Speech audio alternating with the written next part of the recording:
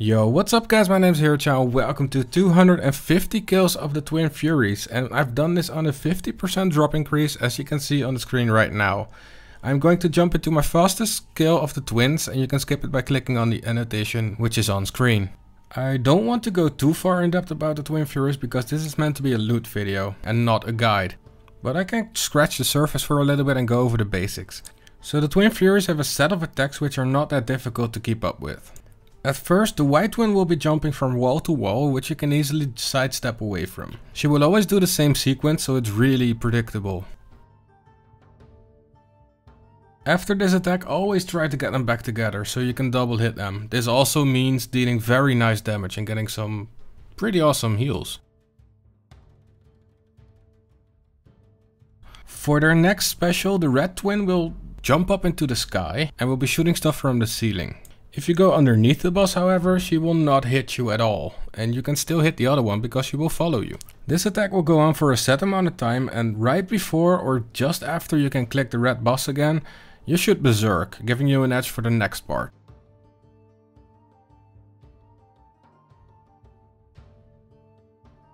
In this next part they will jump towards the center, just close enough together that you can still hit them both.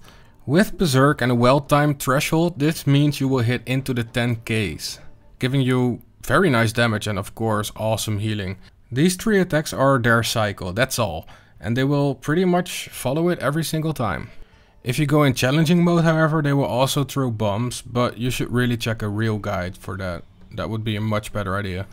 In this 250 kills I've only received two special drops, a Dormant Anima Core Body and a Blade of Avarice.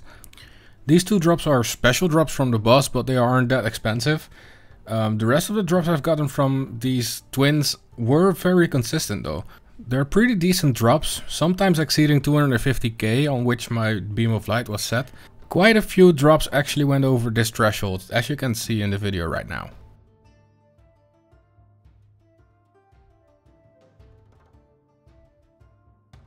These are not all the drops that got a beam of light, but it's just a small glance of how many times it happened.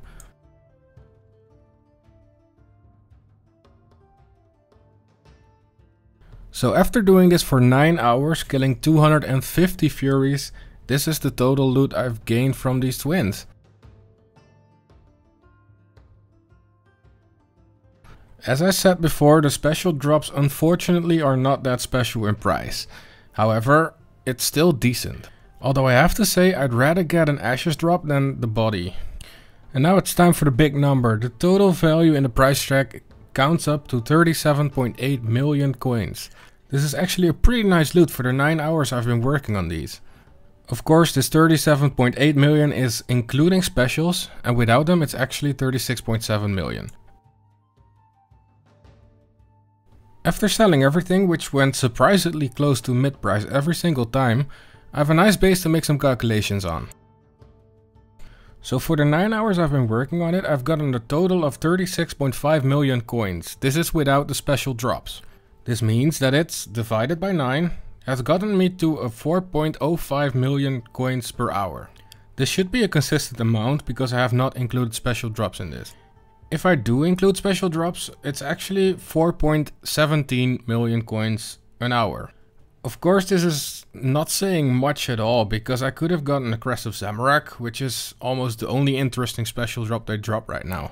As it stands right now, that one will go for 10 million coins, which means your GP an hour will drastically increase. Besides the regular drops, of course you get some seals as well. These seals actually give a decent amount of reputation, so it would be a waste to not turn them in right now. Unfortunately, I'm not able to give them to Zamorak, but I can give them to Vindicta. The stack of seals I got actually got me 1870 reputation. This is actually a massive amount and got me over the threshold for the toy and for the 75% increased drop rate. And the toy is actually pretty awesome. Anyways, I hope you have enjoyed this video. Let me know by commenting or giving a thumbs up.